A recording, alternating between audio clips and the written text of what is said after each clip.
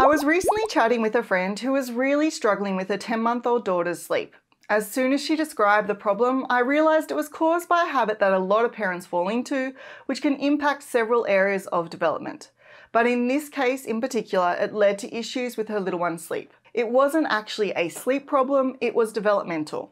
My friend's daughter, we'll call her Sarah for this video, had this habit of waking every single time she rolled from her back onto her tummy at night. As soon as she flipped onto her tummy, she would start crying and she wouldn't stop until her mum came in and rolled her back. She would then fall back to sleep only to wake 90 minutes later because she had rolled back over again. So her mum would rush back in and roll her back. This cycle was causing 6 to 8 wake-ups every night. Now in this particular case, the problem was that Sarah couldn't roll from her tummy to her back by herself. She could roll one way, but not the other. Rolling from tummy to back is typically a skill babies achieve by 7 months of age, but at 10 months, Sarah still wasn't quite there. This wasn't because she didn't have the underlying motor skills, but because she never had the chance to practice and develop this skill. And this was because of the habit that I mentioned earlier. That habit was placing her in sitting every time she put her down. As soon as Sarah learned to sit up at 6 months, every time my friend put Sarah on the floor to play, she would sit her up. And this worked for both of them. Sarah was never a big fan of playing while lying on her back or tummy, but she would happily sit and play with her box of toys for over 30 minutes.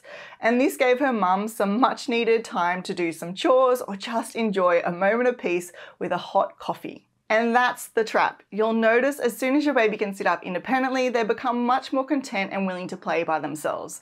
And this is because when they are sitting up, it's easier to see what's going on around them, and more importantly, both of their hands are free to grab and play with the toys. So naturally, it's easy for this to become your routine.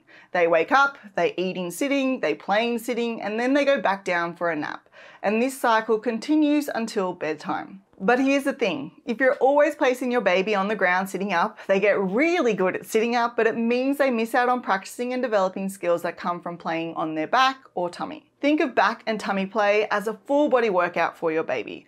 It's essential for strengthening their arms, legs, back and tummy muscles, plus it teaches them how to shift their weight, balance and move around. These skills are building blocks to achieving major gross motor milestones such as rolling over, crawling and walking.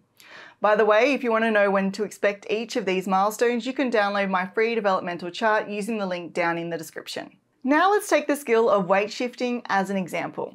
Imagine your baby's lying on their tummy and they see a toy that's just out of reach. As they reach out to grab that toy, they shift their weight a little bit too much to one side and it looks like they're about to topple over. But at the last second, they figure out how to distribute their weight evenly and use their arms and legs to push back into a stable position. This process of shifting their body weight and regaining their balance is a key skill they will use to achieve bigger milestones down the road. Rolling is just one of those milestones. When they start learning to roll over, they'll shift their weight to transition from their back to their tummy and then back again. Then, as they progress to crawling, this ability to shift their weight becomes essential, helping them move one arm and leg forward while balancing on the other side. And most importantly, when they're ready to take their first steps, this skill of balancing and shifting their weight is what will keep them steady so that they can actually take those steps without falling over. So, if your baby only practices sitting, they're missing out on developing these crucial gross motor skills. This could lead to delays in milestones like crawling and walking, or they might not even learn some movements such as rolling over if they don't see the need. Sarah's case is a perfect example. She didn't learn to roll from her tummy to her back because she was always sitting up during playtime.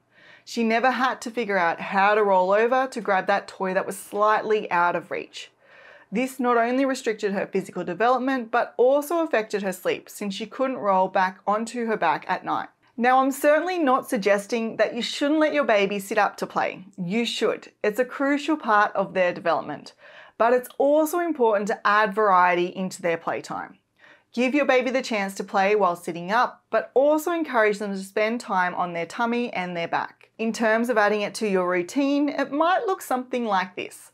Your baby wakes up from a nap, they have something to eat, and then it's playtime. You can start by laying them on their back on the floor, and if your little one has already learnt to roll from their back to their tummy, it's likely they'll immediately flip onto their tummy. If they do, that's great. Let them enjoy some tummy time. But if not, let them play on their back until they're ready for a change. Then you would help your baby roll onto their tummy for a bit of tummy time play. When they start to complain in this position, it's time to move on to something different. And at this point, you would help them sit up, and you do this by rolling them onto their side and bringing them up into sitting. You would then repeat this routine, giving them an opportunity to play while on their back, then their tummy, then in sitting, every time they wake up. Try to maintain a varied playtime routine like this one to help strengthen all of your baby's muscles, not just those required for sitting, as well as give them the opportunity to develop and refine those foundational gross motor skills. Now, in saying that, I do realize that some babies just hate floor time. If that is your baby, it's okay. In this video here, I will teach you how to transition your baby into and out of the sitting position. This way, instead of just placing them on the ground sitting up, you can teach them this important movement skill. So make sure you watch that one next to learn how to teach your baby this transitional movement.